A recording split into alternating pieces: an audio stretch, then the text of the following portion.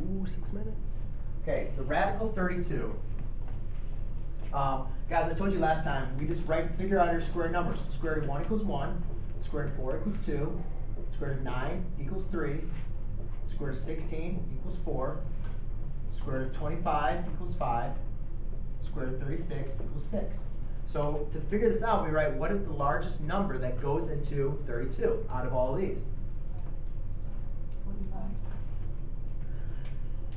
16, right? 25 is under 32, but it doesn't evenly divide. So what I can do is I can rewrite this as 16 times 2 without mathematically changing the problem. Now I can break it apart into 16 times 2. The square root of 16 is 4 times radical 2.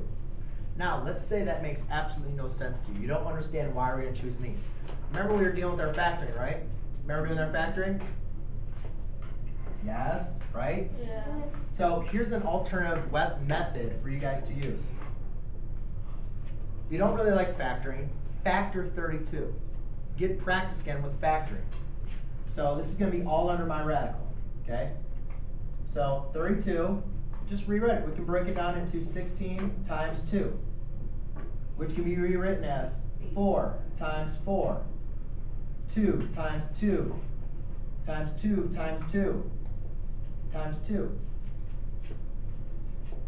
Okay? Does everybody see that? Now, here's where it kind of gets a little strange. So this is all under a radical. So I could rewrite 32 as, the square root of 2 times 2 times 2, right? Well, what's 2 times 2? That's what? 4. Well, what's the square root of 4? 2, right? So what I can do is I'm going to take a grouping and I'm going to pull them out. So that's 2. 2 times 2 is 4. Square root of 4 is 2. So now I have 2 times 2, and then what's left over? I have 1 more square root of 2, right?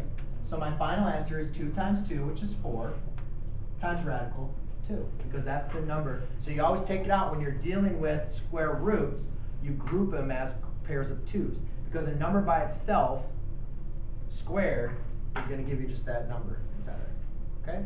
So that's an alternative method for you guys to use. All right.